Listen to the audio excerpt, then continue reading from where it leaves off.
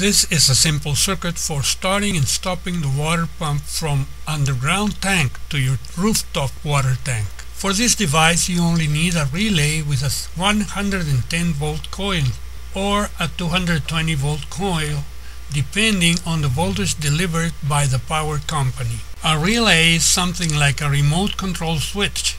It has a coil and two sets of contacts. By the way, our relay's contacts must have a minimum current carrying capacity of 10 amps so they don't wear out quickly. If we apply voltage to the coil, the contacts move and change their position. For this application, it is required that upon energizing the coil, one of the poles is turned on and the other is turned off. Now you can see it as a schematic drawing.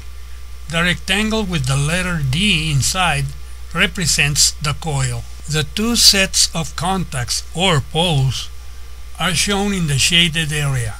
One of them is pictured as being above the other. The contact shown in the upper part is always closed, that is, turned on, as long as the coil is not energized. The contact drawn below is always open, that is, turned off, as long as the coil is not energized. Now suppose we apply voltage to the coil in our schematic diagram. The contacts move. Now the upper set of contacts is turned off. On the other hand, the lower set of contacts is turned on. That's all we need for our pump controller to work. Now look at this other schematic. Here we include the rooftop tank and the wiring. Let's study it a step at a time. To begin with, we have an empty tank.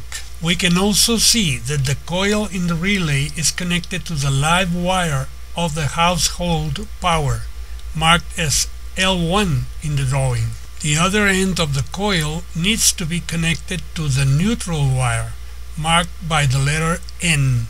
Since the tank is empty, the lower end of the coil is not connected anywhere, since water has to contact the electrodes in order to turn on the coil. We can see that the relay contact going to the pump motor is turned on. This contact is shown in the upper part of the drawing. This causes the pump to start pumping water to the water tank. The tank becomes full and there is a point in which the water touches the electrode marked with the letter A at the top of the tank. As water touches this electrode, the neutral wire is applied to the coil through electrode C, through the water, and finally through electrode A. This causes the relay coil to be connected to the neutral wire, thus being energized. As the coil is energized, the upper contacts of the relay open, that is, they turn off, and the pump motor stops. At the same time, the contacts shown below are closed, that is, turn on, and keep the neutral wire connected to the coil through the electrode marked with the letter B, even when the water level begins to drop.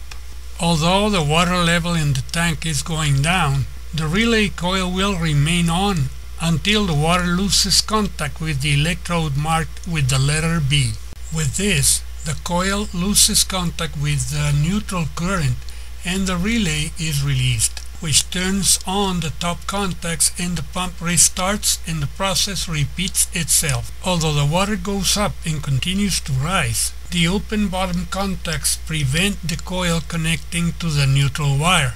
But when the tank is full again, the water touches the electrode A and reactivates the relay, and so on. This is all. An additional comment is that if your tank is made of metal, simply connect the neutral wire to the tank itself, omitting the electrode marked with the letter C. It is imperative to make sure the neutral is connected to the electrode C or, if applicable, to the metal tank. Never connect the hot or live cable to the metal tank or pipes, as this will cause hazardous electric shock when touching the pipes.